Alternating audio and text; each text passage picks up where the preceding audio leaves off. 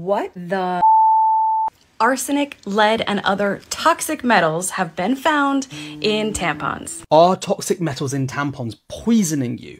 Now, this study found that 16 different metals, including heavy toxic metals like lead and arsenic, have been found in 14 different tampon brands. Interestingly, arsenic concentrations are higher in organic tampons, while lead is higher in non-organic tampons. But what does that actually mean? Are tampons really poisoning you? Firstly, the researchers have digested their tampons using acid, and then they microwave them to try and extract the metals. This is nowhere near what the vaginal environment can do. The sample size is also pretty small, so can it really be extrapolated to all tampons?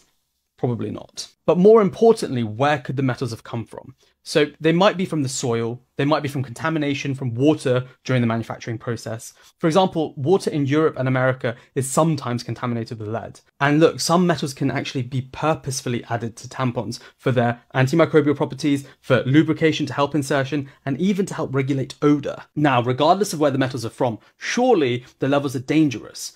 Just purely going on numbers, lots of people are saying that bottled water contains a higher concentration of lead than tampons. But that's not necessarily true.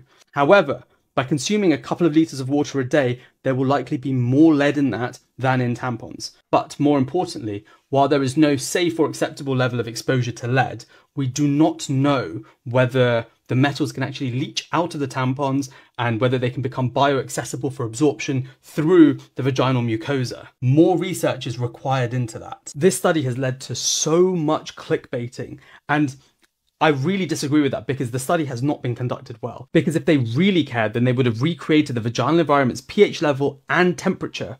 But I suspect that this type of study would not have made headlines. But what are your thoughts? Are you going to stop using tampons off the back of this paper?